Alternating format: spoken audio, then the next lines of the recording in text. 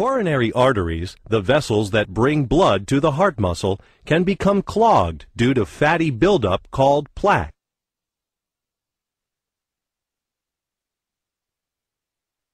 This can decrease or stop the blood flow, leading to chest pain or a heart attack.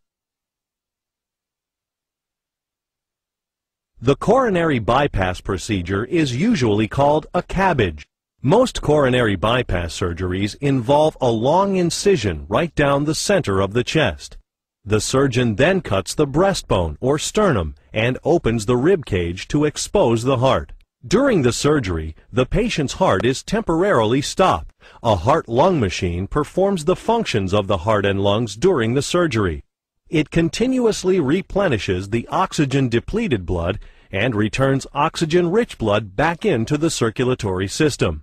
A segment of a healthy blood vessel from another part of the body, usually a long vein in the leg or an artery in the chest wall, is used for the bypass. One end of the vessel is attached or grafted to the coronary artery below the blocked area.